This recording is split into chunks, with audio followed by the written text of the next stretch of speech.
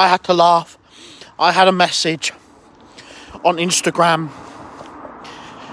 This guy from Reading East is like kissing Matt Rodda's ass and Labour's ass. Apparently he's saying Matt Rodda does a lot to help people of Reading East.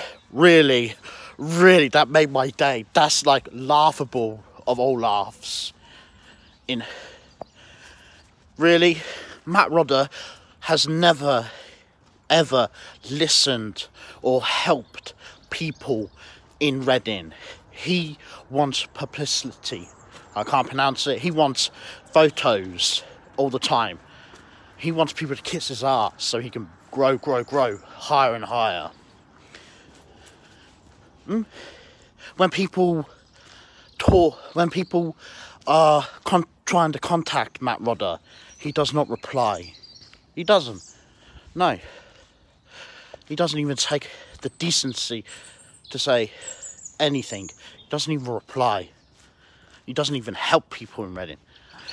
Hell, let's tackle the homeless. He's been saying this for 2 or 3, how many years? And we still got people in Reading that's homeless. They're on drugs. He said he's going to tackle, like, lower the rent on homes. Really? And I think I still got it on an email. He cares about homelessness and mental health. But why is there 2 strip clubs in Reading, Gentlemen's Club, and then there's another place in Reading, and that is I think it's 613. Yeah, Oxford Road. Yeah, 613 Oxford Road. And that's for people to pay women to have sex.